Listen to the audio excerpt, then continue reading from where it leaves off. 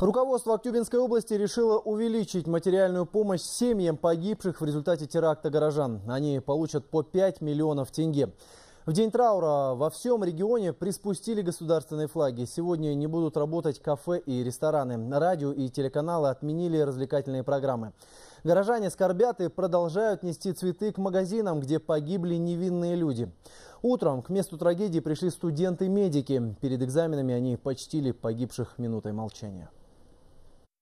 Мы пришли почтить память всех жертв в связи с последними событиями. И мы очень скорбим и желаем скорейшего выздоровления всем тем, кто сейчас лежит в больницах. И мы надеемся, что больше никогда такого не произойдет, что отныне всегда будет мир в нашей стране.